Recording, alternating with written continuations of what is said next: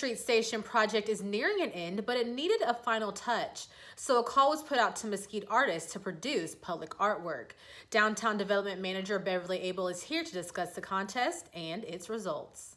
In 2019, actually, when we were reviewing the start of the Front Street Station program, it became obvious very quickly that we were going to have some very large surfaces for public art opportunities in the Front Street Station area.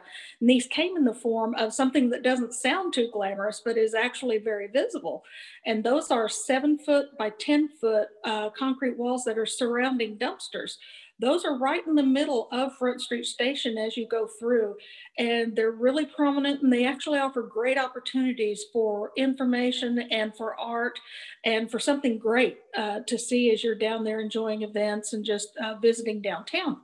And so with that, our downtown advisory board joined forces with the Mesquite Arts Center and their arts board. And we decided that we'll do a call for artists to solicit artwork from Mesquite and the surrounding area, to have them submit their work and have it considered for selection and inclusion in this first public art project at Front Street Station. So what type of art was the board looking for?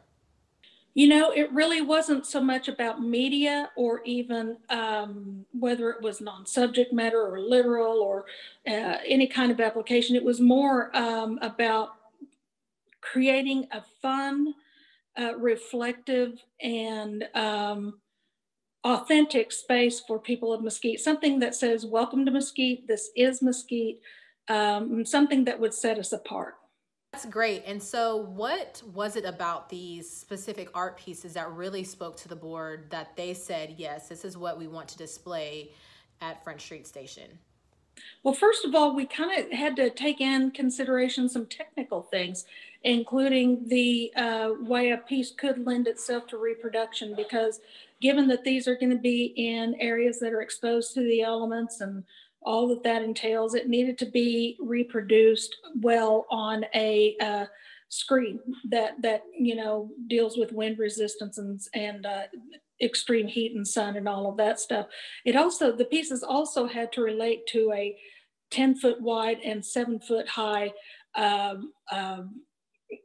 space to be able to be reproduced. So something that was too vertical in its orientation just was not going to work as well as something that was more horizontal. So after that part of the process, then our board went in and, you know, they looked for skill and execution, but they really looked for being reflective of the community and being authentic and adding a really interesting visual dynamic to the area as you're visiting. So what they did is all of them on their own examined the pieces and viewed them and measuring them against the criteria, scored each piece from 0 to 10, 10 being the very best that a piece could do. And through that scoring, of course, the 8 highest scoring pieces were selected for the project.